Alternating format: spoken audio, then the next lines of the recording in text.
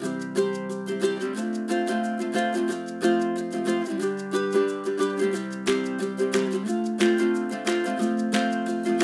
morning, girls. Today we're here with Cheryl from Mekar and Karis, who will be joining me in learning how to make a bridal bouquet. Okay, so we're gonna start today. First, we need a vase of water. For today, we're gonna use lilies, roses, and carnation. And for the fillers, we're gonna use ruscus and burst alpini. And then we're gonna start the center of the flowers. So is the center flower always the biggest? Always the biggest and the nicest flowers you can get. I'm gonna start to cover it with fillers. Okay, and then I'm gonna start to put roses. Just a little bit lower than the lilies.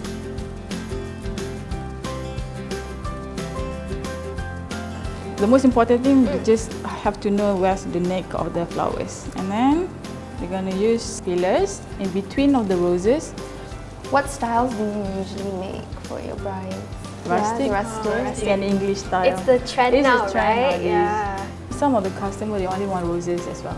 Okay, so roses are still very popular for a bridal bouquet. Yeah, roses. Roses is very popular. How about peonies? The price is quite higher compared to other kind of flowers. Peonies are really beautiful though. That's like my favorite. It's this big. Even though if it's just like a bunch of peonies, I think that's... Yeah, before it blooms, it's just all. this size, before it blooms. And then when it blooms, it becomes very big. Continue with another type of flowers. We're going to use carnation. Cool. This is not as easy as it looks. Yeah. I'm actually using a lot of strength here.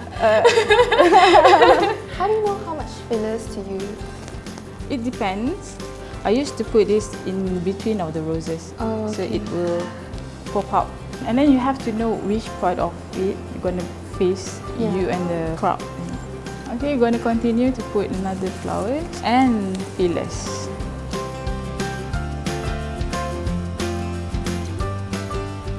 What's this called again? This is burst alpini. Burst alpini. So this one you just put it where's the front of your frontage of your bouquet.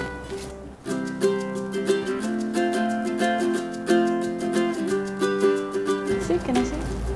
See, it look nice. Thank you. We're going to close it with this eucalyptus as the outer of the bouquet.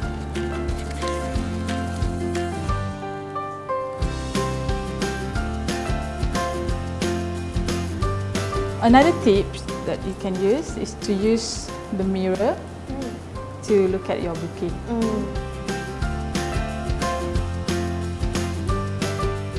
Okay, just take the wire strap and then you just pull it until it's tight.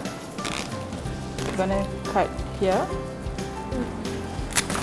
Okay, to cover this stem, it's either you're gonna use natural string or you're gonna use ribbon. Okay.